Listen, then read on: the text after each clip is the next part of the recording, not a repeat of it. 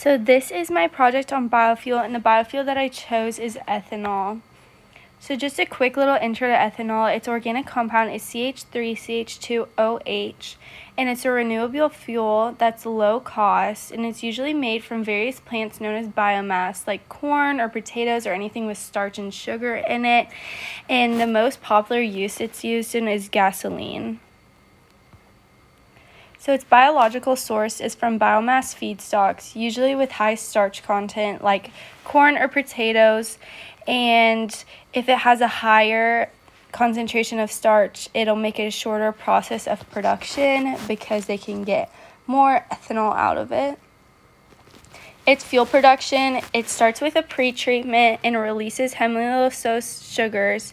Then it moves into hydrolysis, where it breaks cellulose sugars into sugars, and then into fermentation, where the sugars are fermented into ethanol. The lignin is recovered, and it's used to produce energy to power the process. And then it moves into thermochemical conversion by adding heat and chemicals to the biomass feedstock to produce syngas, and syngas mixed with a catalyst and reformed into ethanol.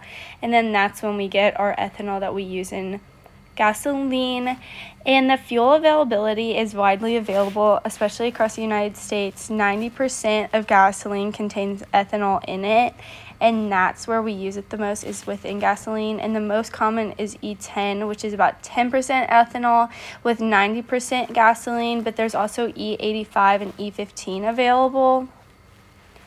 The carbon footprint for ethanol is that there is fewer emissions, and it's also better for the environment because it contains fewer volatile components than gasoline does, which means fewer gas emissions from evaporation, and it reduces carbon monoxide emissions with even only 10% of ethanol. And it's considered to be better than traditional gasoline, and it produces lower carbon dioxide emissions.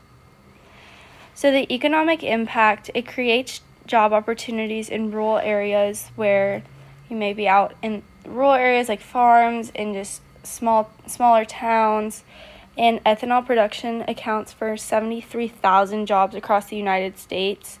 It has 52.1 billion gross domestic product and 28.7 billion in household income.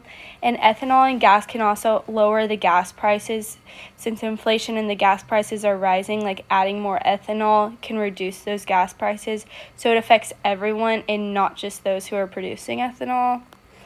The communication of the use, so they don't communicate it a lot or how it's used in gas, but most gas pumps communicate how ethanol, like the concentration of it in the gas. So like this example, it says contains 10% ethanol, but some gas pumps have options to choose the ethanol content in the gasoline, but also there's not enough communication of the benefits that ethanol proves. Like most people don't know that it's better for the environment, and I think that would be better communicated.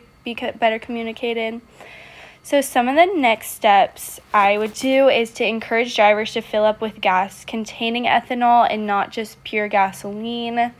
I would increase the ethanol content in gasolines and use more E85 and E15, which is more concentration of ethanol within gasoline. And also integrate ethanol into 100% of the gasoline, so it still is widely available, and 90% of gasoline has ethanol in it, but I think if we bump that number up to 100, it would reduce emissions of harmful emissions even more. So my plan of action would be, if money was like not in the equation, my plan of action would be to produce and integrate enough ethanol to make gas and have a content of E85, which means there's 85% ethanol instead of only 10, and to inform the public more on the benefits of using ethanol gas instead of using pure gasoline, because most people don't know that it is better, and I don't think that's communicated very well. And here are my citations. Thank you.